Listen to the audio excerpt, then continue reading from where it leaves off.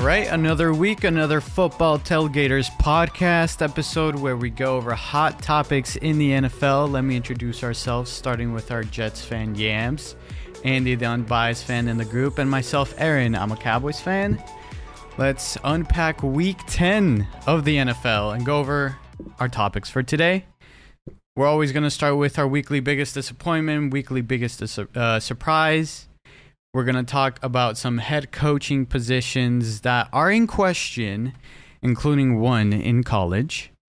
We're also going to have some extra topics to go over and see who are the top dogs in the NFC and AFC. And we're always going to cap off with our fantasy updates and our Week 11 picks. So let's start with this week's Week 10 biggest disappointment, guys. What is that one for you guys?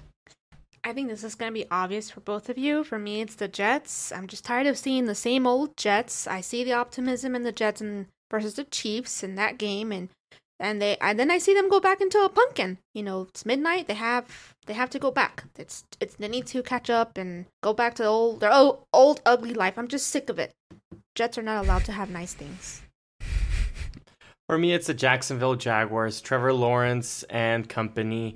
They were all getting excited for this upcoming game against the 49ers. They said, we've been playing really well. This is the chance to put it all together against a really good team.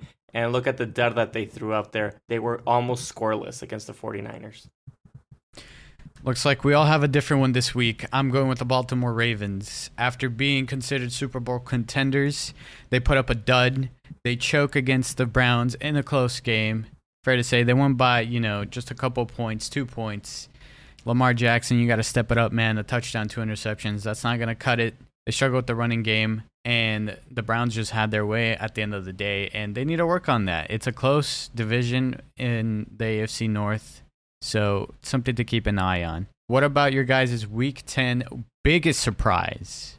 I'm going to say I'm a little jealous of the quarterback, CJ Stroud. He has no weapons. He elevates everyone on that team, such as Tank Tell, Noah Brown, who was in the Cowboys. These are no names, and they are now becoming known because they have their quarterback. Yeah, I'm with you. The Texans, they were the biggest surprise for me.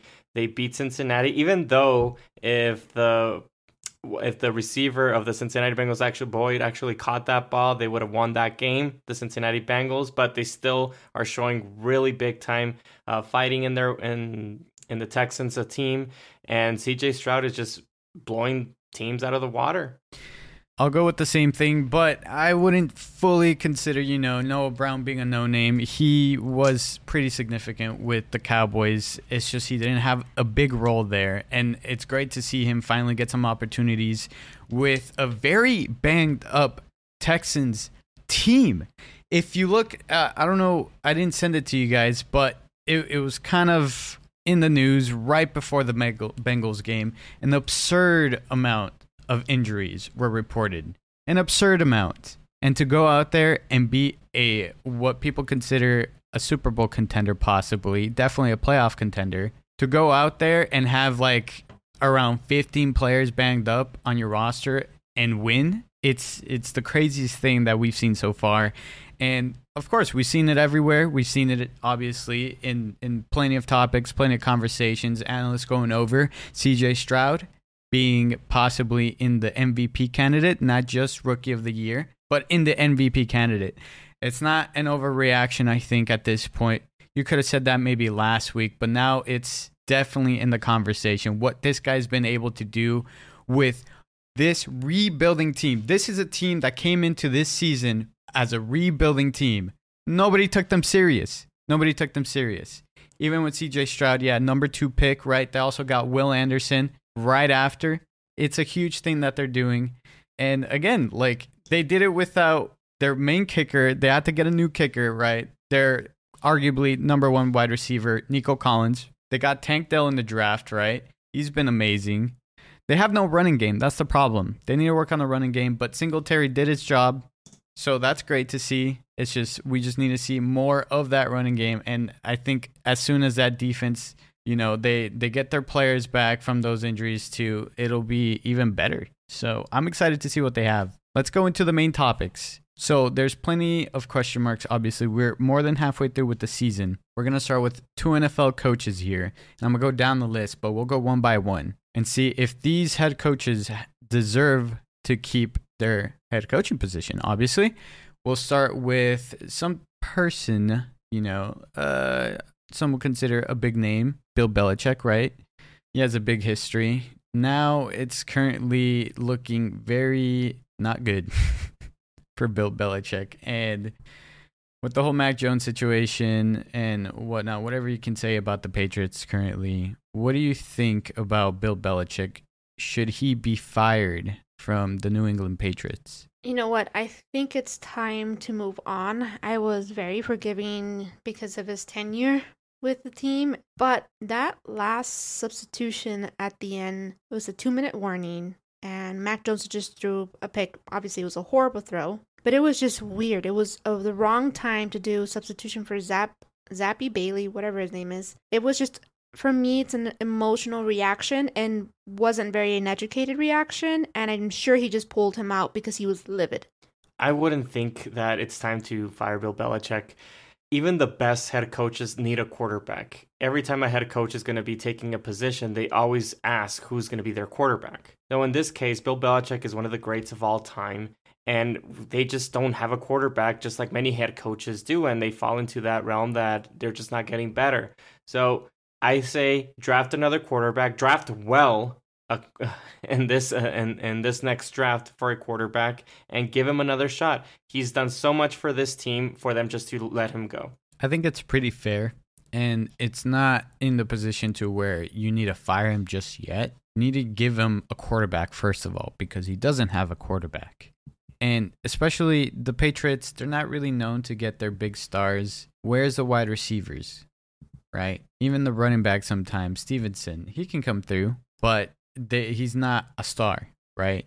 You can't consider him a superstar. And really the highlight of Bill Belichick and the Patriots can be on the defensive side. As soon as Tom Brady left, completely different conversation. So you need to give this guy a competent quarterback under center to really fix things. They're sitting at 2-8. They can get a pretty solid opportunity to maybe do some trades or even get a quarterback in the draft, one or the other, but they need to make some moves.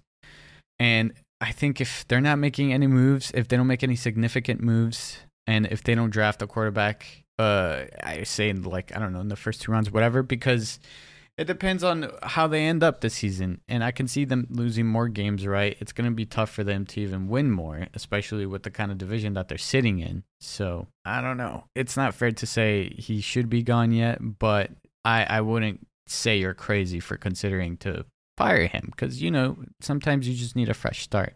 It seems like they need a fresh start. There's a lot of poor decisions, like I said, the Mac Jones substitution, and then you put in a cold quarterback that hasn't been playing. That's just a quarterback situation. Wait up. But then you have Bill O'Brien yelling at Mac Jones like if he's a child, which is just fine, whatever. And then you have Bailey Zappi throwing an interception on a fake spike. That you're all saying about the quarterback. That's all that all the mistakes are coming down to the quarterback situations. All the other players are playing well. They're all being coached up well. The defense is playing good enough, in my opinion. It's just the quarterback situation. Can I ask you something? What about what if they ended up signing DeAndre Hopkins? Do you think they would be 2-8? I don't think so. They'll be 3-8. I don't think so. Would there be any significant improvement? No. Okay. No, and I'll tell you why. DeAndre Hopkins, if we put him next to the best elite wide receiver out there, those elite wide receivers are not the ones throwing the ball, right? We put Devontae Adams. He played well yesterday, but he had Derek Carr, he had Jimmy Garoppolo, and he was non-existent. Give me another wide receiver that is elite. Who else would be top notch? Chase is having his struggles. I'm just saying that wide receivers do not completely. They do help the quarterback, but they're not going to completely change the whole scheme. And DeAndre Hopkins, even if he's good, is not going to change anything. Even look at him right now with May. It seems like he did really well the first week, but then the next 2 weeks, he's non-existent. And also, you got to look at all their injuries. Matthew Judon, injured reserve. That's defense. Christian Gonzalez, injured reserve. Defense. I know. I'm saying in general. Mm-hmm. I'm saying why this team is 2-8, and why I'm giving the reason why he shouldn't be fired just yet. Mm-hmm. They've been dealing with a lot of stuff, and sometimes not even the best coaches can even deal with that, right? It's rare cases, and especially Bill Belichick has been there for years, right? So who knows what else is going on? But they gotta look at something here to really fix that offense, really, because the defense, it's not really the issue here. It's the offense. How many capable quarterbacks are out there in the NFL? Maybe like 12, 15, maybe. If you put a capable quarterback with the Patriots, I'm sure they'll be up there and beating Miami and just winning those close games in the division. I'm pretty sure about that. So you don't mess with that. And I know there's some things I want to talk about the next coach. So I don't know if you want to move on to the next one. No, yeah, we can definitely move on. So the next coach we're going to talk about, and Yams was highly offended about this one on the list. Should Robert Saleh be fired from the Jets? Yeah, I don't even know why he's on this list. No, it's not fair. And, he was probably not in the middle of the decision-making to draft Zach Wilson, but that doesn't matter anyways because all the quarterbacks suck anyways from that draft class, besides T-Law, but then he's also, his ceiling has been met, in my opinion. It's the GM and the owner, whoever's in charge there, who should be kind of in the hot seat. I know the owner will never be on the hot seat, but they're a little bit of sissies right now for only signing Aaron Rodgers' friends. After that Raiders game, the Jets nation is just calling out for Robert Saleh's head. A lot of them are. No, they're not. I've been seeing it in the media. I'm sorry, but that's what's going on. They're saying that he should be on the hot seat. In my opinion, it shouldn't be. They did, like you said, they did put the whole plan out for Aaron Rodgers to be like the face and the quarterback and to save the whole team. And they brought all of his friends, all of his family members, everything in there to help him out. So, yeah, I disagree for Robert Saleh to get fired. He has an elite defense that if you put another situation, another example, if you put a capable quarterback, they would be up there as a really elite team, in my opinion. Sorry, one thing before Aaron. Yes, the only thing I think that falls on him is the penalties. That does fall on the head coach. But another thing, that's so weird that there's so many penalties called on the Jets. Every game that I'm seeing is like penalty after penalty after penalty. And it's like also weird penalties that you're like, really? Like I've seen worse calls called on other teams. It's just strange to me that that's happening a lot to the Jets. I just think it's very bizarre. I saw the Raiders do some questionable plays there, and they weren't called. So it's just really, really strange for me that the Jets are getting so many calls. Yeah, they had 8 penalties for 83 yards. So that definitely kills you in a game like this, especially when you're just kicking field goals the whole time. It's trouble, and I don't think what Robert Saleh has been through has been necessarily fair to him, right? Obviously, he's not in control of everything, like Yamp said. It's more so I would blame a little bit more towards specifically the fact that the offensive coordinator is Hackett, right? Awful. Just awful, because management wanted to go out of their way with Aaron Rodgers and give him exactly what he wants.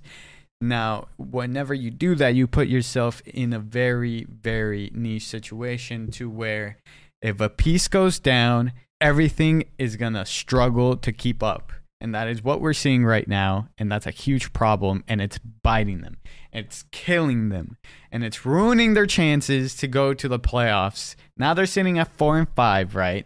That's definitely not good in this kind of division with the Dolphins and the Bills. You need to be competitive. The time's running out. Robert Saleh can only do so much, right? You also need to discipline, right? You can blame a little bit in the fact that the penalties are a bad case in this situation, right? But that's not the whole story. You got to look at the whole story. And the whole story is that the management, they messed up. And now they're paying their consequences. They're dealing with the consequences that they did in the offseason. All these actions. I would say that there's some faults in Robert Saleh. I mean, there is like a big percentage of Yeah, of errors there because he is the head coach. He has control of play call. Yeah, exactly. If you're seeing week by week that Zach Wilson is not in the best position, unfortunately, you're in a position that you have to really cater to the quarterback in this team. Like, you really have to be very careful with him and the plays that you call.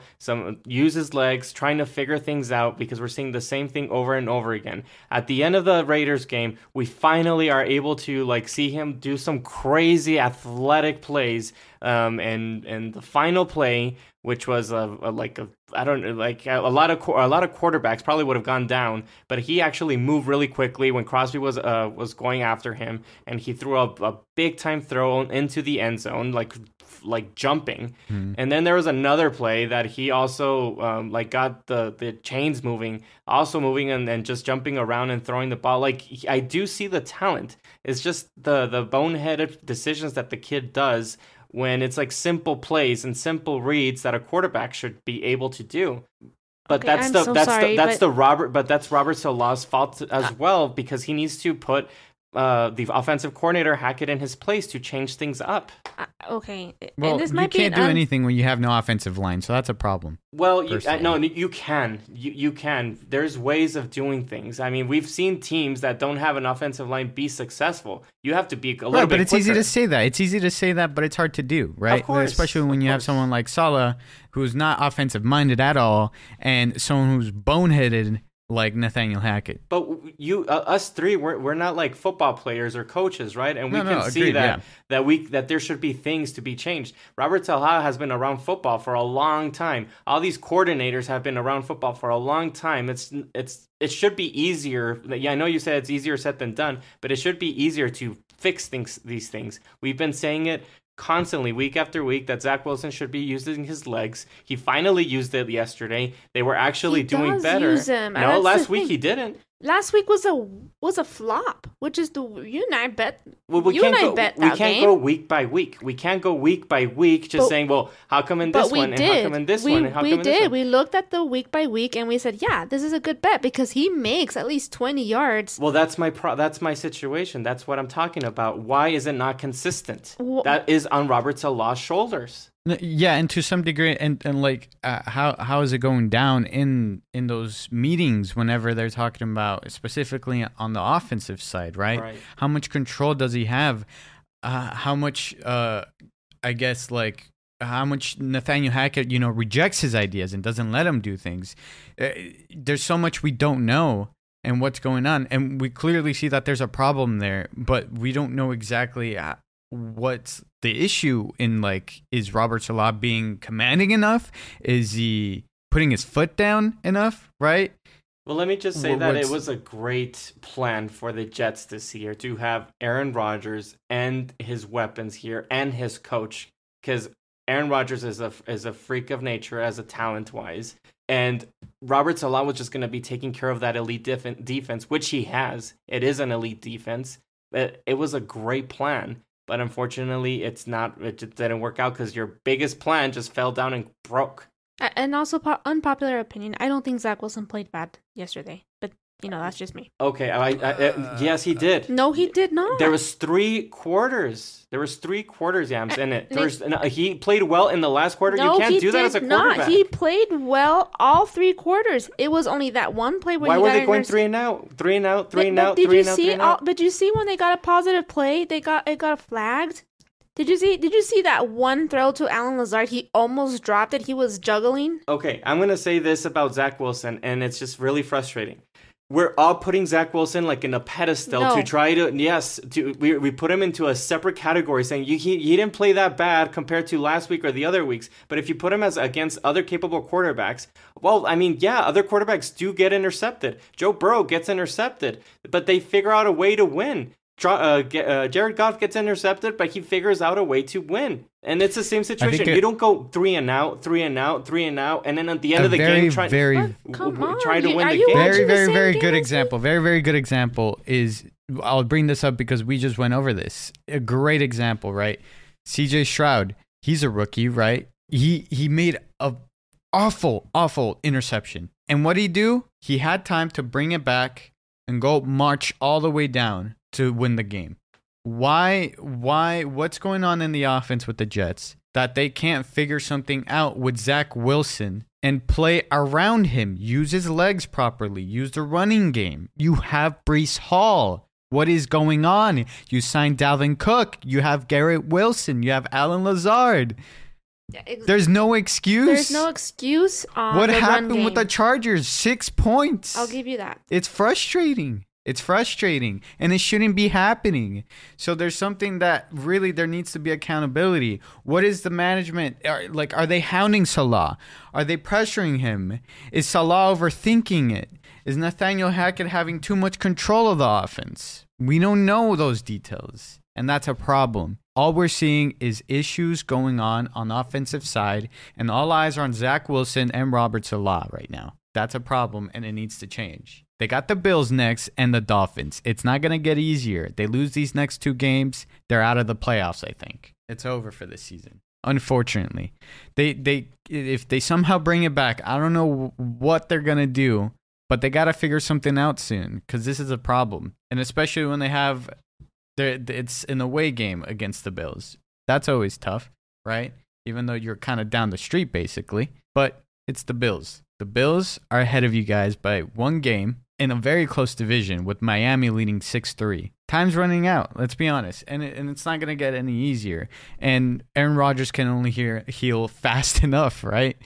So hopefully they find a way to fix it with the running game and Zach Wilson. Zach Wilson has the talent, right?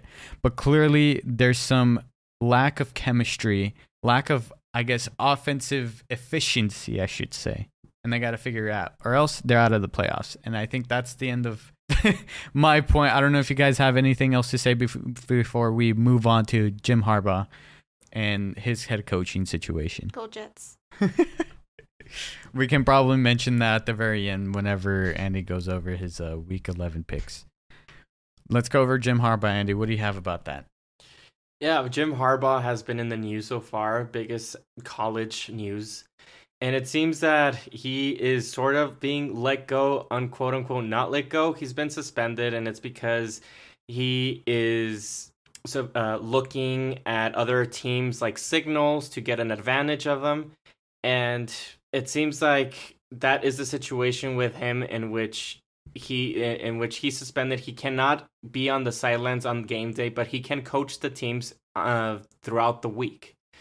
So now it seems that Michigan is really angry at the SEC because basically the case is not completely finished, but they are suspending him. So it seems like that Jim Harbaugh might be out of college football and he might come back to the NFL. But I guess I wanted to hear your guys' opinions. It's basically, how do you say it? You're found guilty. How do you say it? There's a saying. You're innocent. Innocent until proven guilty. Exactly. So innocent until proven guilty with Jim Harbaugh. He's suspended for the rest of the college games. Definitely until they find out. So right. Is he studying hand gestures? Is that what he's? Yeah. Is that bad? I thought you could do that. A lot of teams come forward and say, yeah, it's really normal. You just try. I thought that was normal. Yeah. Okay. Well, but they got caught. But basically. Well, I mean, that doesn't make it okay. If it's against the rules, it's against the rules. Mm-hmm. So it's against the rules? It's against the rules, yeah. It's against the rules, but they all do it. It's like when players flop, but you don't know when they flop. Like, it's against the rules, so, everybody does it, basically. So if they're doing hand gestures for everyone to see, mm-hmm. how are they supposed to be discreet about that? You see them also do, like, they throw up those big signs with, like, pictures on them. And and all those symbols. With Cam Newton, there was like giving numbers to him, like 1, 2, 3, or mm-hmm. whatever. What's wrong with that? You're taking your opponent, you're going home, and you're studying. That's why a lot of people are for Jim Harbaugh and just being mad at the SEC for this to happen. I agree. I don't think that's wrong. You go home, you take what you can get, you study. Okay, they're doing this hand gesture. Okay, if you're dumb enough to do these hand gestures and to reuse them, then you're dumb. I don't know. That's my opinion.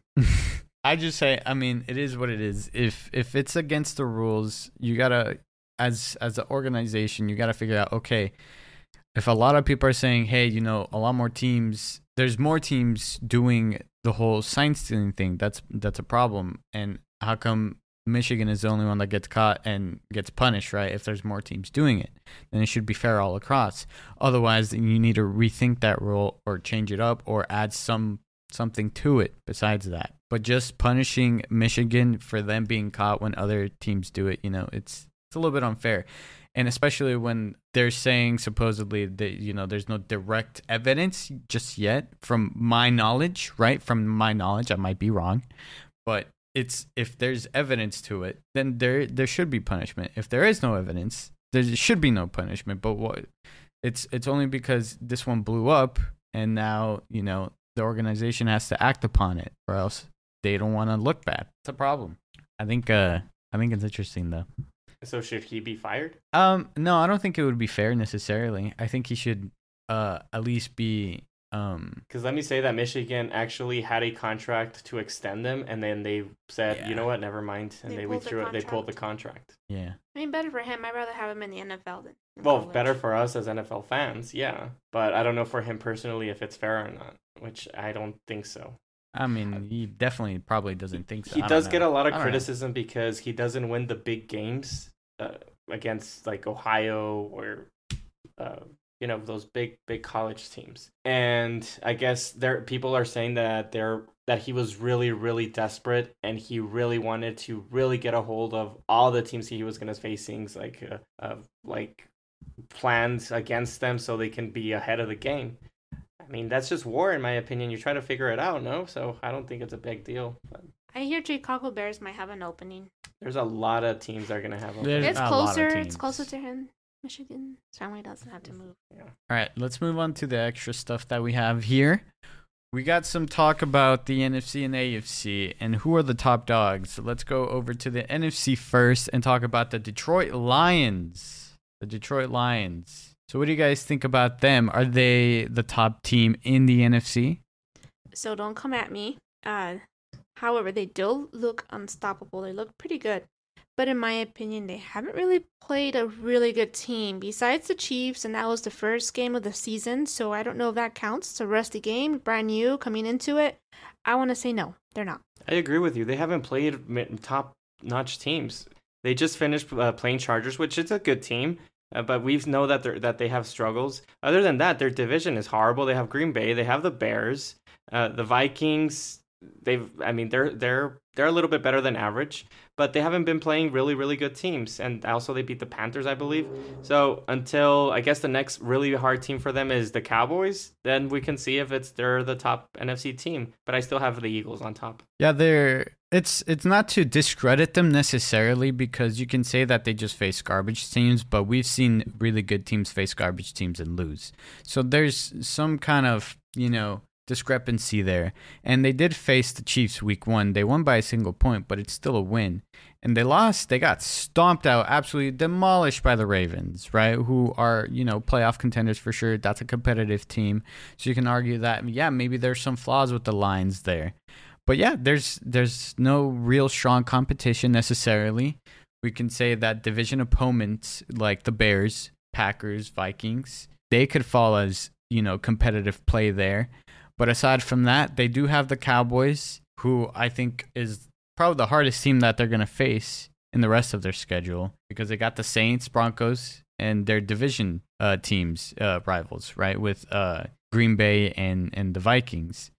Now, I wouldn't say they're a fluke all the way, but I also wouldn't put them at the top of the NFC, right? I think it's a lot closer in the NFC than maybe the AFC. But we'll talk about that in a bit. I wouldn't put the Lions at the top just yet. But they're kind of close. They're definitely top 5 team for sure. Let's go over to the AFC side. We're going to talk specifically the Houston Texans. So the Houston Texans won big. Obviously, we talked about it earlier against Cincinnati. That was huge. CJ Stroud is looking phenomenal, right?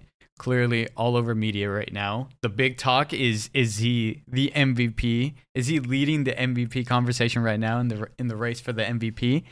Clearly they've taken over the offensive rookie of the year and possibly even the coach of the year with DeMeco Ryans.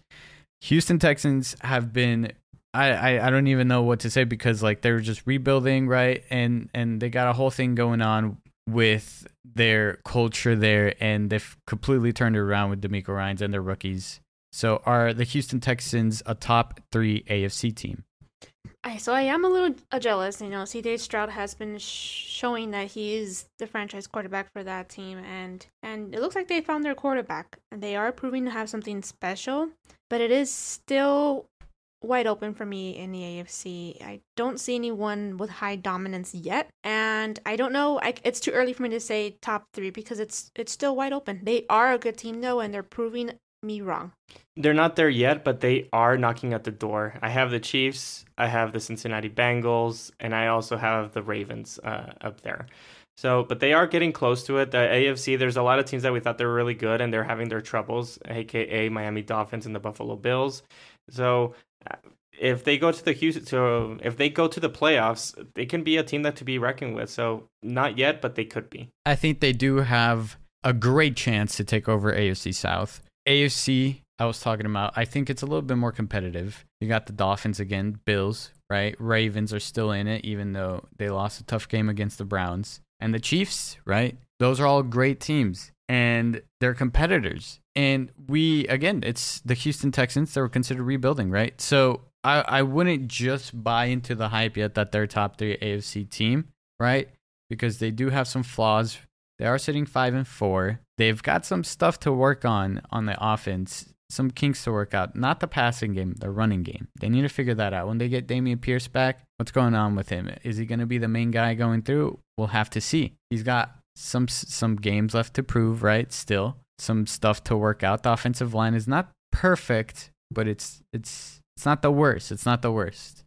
And over on the defensive side, I mean, Will Anderson hasn't been like a complete stud, right? But he's been pretty good, and definitely their secondary is solid. So if you put that team all together and against, I don't know, the Ravens or the Dolphins, I think they lose those games possibly. Is it a complete blowout? No, but I think they keep it semi-competitive, and that's great news for a rebuilding team, right? You're headed in the right direction. You got a competent coach who's leading them in the right direction with great culture and great players. They've got some stuff left to prove, but I'm not completely out on them just yet. I'm possibly ending up in the playoffs, but definitely not at top 3 AFC team for sure. It's a lot of fun though. I've been watching their games, and it's something else. And the AFC's, I think, a lot more exciting right now than the NFC, mainly because you got struggling divisions over at the NFC. I mean, you could say possibly even the AFC, right? But you got competitive ones like the AFC North, right? And then you got the big competitors in the Bills, Dolphins, and then obviously the Chiefs. The Bengals are something to keep an eye on to see. Right now they're sitting last after that loss against the Texans. So something to watch there. But let's move on over to the ending right now and talk some fantasy updates. With, I think we got, 3-4 more weeks left for fantasy? Yeah. For the playoffs start, close, right? Yeah. Already? Yep. It's getting there. So if you're sitting somewhere around 500, you gotta need to, I don't know, pray harder or something. It's worrying. But Andy, just let us know about some fantasy updates here for this upcoming week for week 11. Yeah, fantasy updates for week 11. I have the team that we've been talking about, the Houston Texans, starting off with Ty Chandler, the running back. Actually, I'm so sorry. Let me start again. Let's start with the Houston Texans fantasy week 11. We'll start off with Devin Singletary, the running back for the Texans. He is rostered in 50.8% of the league. The starter Pierce, he has an ankle injury, and he's week by week, but it seems like that injury is prolonging even longer than it should. Devin Singletary put in some big numbers last week, so I would pick him up if you need a running back. Next up, we go with the wide receiver Noah Brown of the Houston Texans. He's rostered in 24% of leagues. Last week, he had 7 catches for 172 yards. So he's been getting those points week by week, so I would pick him up if you need a wide receiver. Lastly, I have Ty Chandler, the running back for the Minnesota Vikings. He is rostered in 7% of leagues. Madison, the main running back, was concussed. And Ty Chandler came in, rushed 15 times for 45 yards and scored a touchdown. So he might be the lead back coming into next week. So I would pick him up if you need a running back. Is that it? That's it. Okay. Small That's list why. today. That's why I said last week. It's because it's really hard, especially and we're coming to the end. Yeah, we're coming to the end. So there's no one available. you really, really have to see out who's getting a better chemistry with their quarterbacks, like Noah Brown, and any starting wide receivers or running backs are going down. Hence, Devin Singletary and Ty Chandler. Make sure you get those players. What about Brandon Cooks? I brought up Brandon Cooks last week, if I'm not mistaken, and he did really, really, really well for fantasy owners. So if you picked him up, Now the whole question is, can he keep it up? Right? Can the Cowboys realize, oh wow, look what he did this past week? Can we do it again? Right, against a competitive team that's not the Giants. Yeah. I wish I can tell you yes or no. But next week they have the Panthers, and that should be another easy game for them. So Brandon Cooks should also do really well in that game. Yeah. And then the Commanders, Seahawks, Eagles. Yeah. After the Panthers, I can't tell you yes or no because I think Washington's going to be a hard team. Seattle's going to be a hard team. Well, not extremely hard, but harder. And then you have Miami, Buffalo, and they should put them more into the scheme, into the game plan. It's I've seen another, especially when you have inconsistencies with Gallup. I believe there was another wide receiver new that I saw, Brooks. I don't know what's going on with him. And then they involved Turpin. It seems like they're trying to involve players. I mean, they sometimes Ferguson, sometimes Scott Schuttenmeyer, and they got Martavius Bryant because the whole because Turpin's injured. Even though he played, if I'm not mistaken, he played last. Even though he played, but he's I'm sure he's still kind of banged up there. But they were giving other wide receivers more opportunities because I think of what was happening with Turpin being a little bit banged up. But and also it was a blowout, so they put in their bench. What was it like at the end of the third quarter, beginning fourth? So it's some opportunities, and I think it was a great time for them to see what they're able to do now here that they're going into basically the last couple of games. They need to finish strong in this second half, so hopefully they do. What about Week 11 picks? So we got a lot of that going on. We got 4 teams, obviously, on bye week: Falcons, Colts, Patriots, and Saints. So what do you got for us on Week 11? Week 11 picks. We'll start off with Thursday Night Football. The Cincinnati Bengals against the Baltimore Ravens. Both these teams had heartbreaking losses this last Sunday.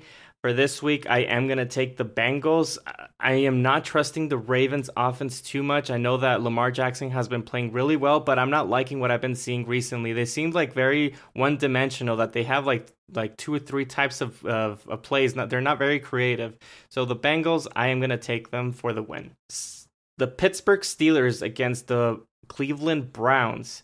Now, Pittsburgh Steelers are horrible on offense, but I do love their defense. Tomlin, he always has this team just playing really, really hard. I believe they're first in their division, if I'm not mistaken, or getting close to there.